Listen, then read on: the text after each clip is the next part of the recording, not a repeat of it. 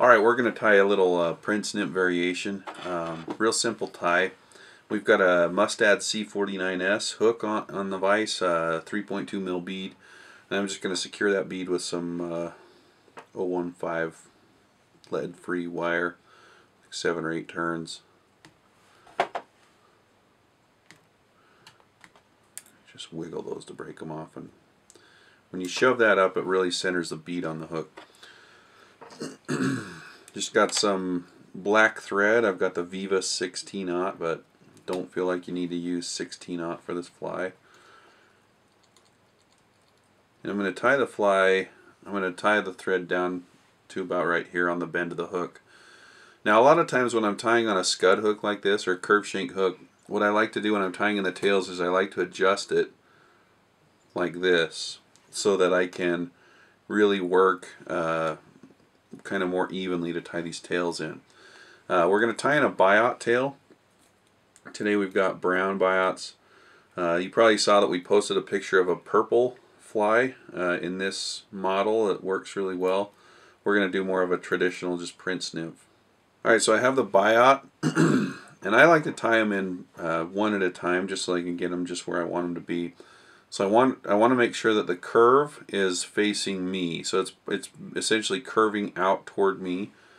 If you tie it in the other way, the tails will basically touch each other and they won't splay out. So I want these tails to be a little bit shorter than the length of the body. So I'm just going to hold it in place and just tie it in with a couple wraps of thread. That's a little bit too long, so I'm just going to take my biot and pull it. Couple more wraps, I'm really going to lock it in place. Take the next biot, tie it in. So I tied that one in a little bit long. I'm just going to pull it to length. And now we've got the biots tied in.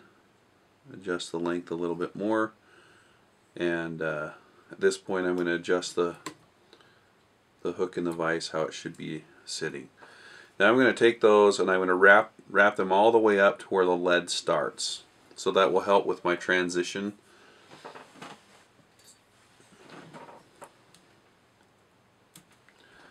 Cut that off. Now the body of this fly is just going to be Mylar.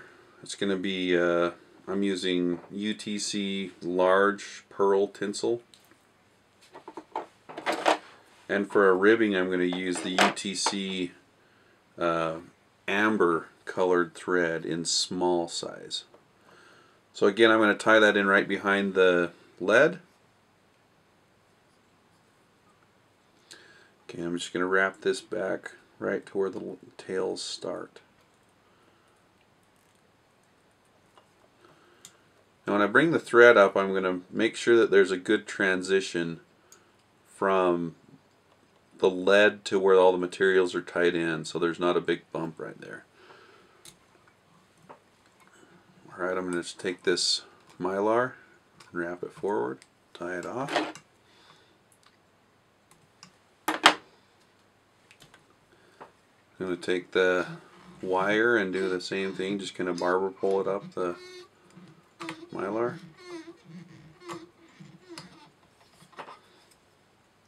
And you notice I'm tying it right up to where the bead is, because if it's too skinny up here, when you tie in the biots that go over the body, they're going to kind of sink in and your biots are going to kind of point more at a 45-degree angle up instead of back over the fly.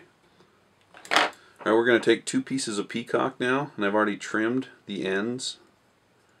And I'll just tie in where I've trimmed those.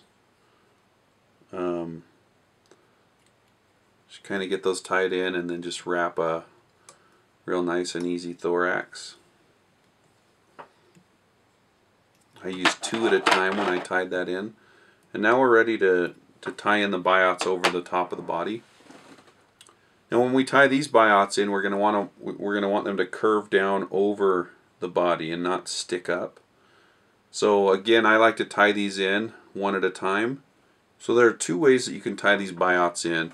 You can tie them in crossed like this, to tie them in kind of Prince Nymph style, or you can tie them in one at a time. I really prefer to do it one at a time because I feel like I have more control. So I'm just going to take it, I'm going to make sure that it's the right length. I usually like the tip of the biot to be touching right about the end of the body, and just a real slight angle. Just 2 or 3 wraps.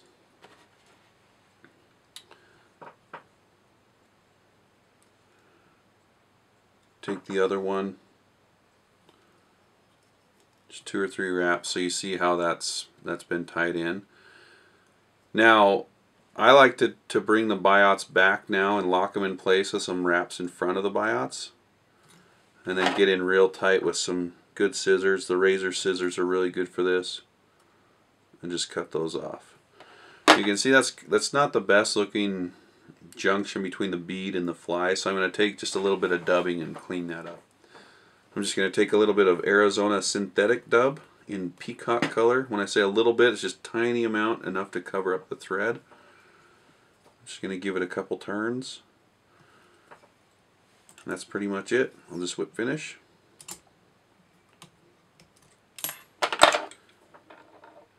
There you go. There's your print snip variation. Very simple fly to tie, and you can mess with the colors all you want. Just change the colors of the biots, the wire, the peacock, and the dubbing.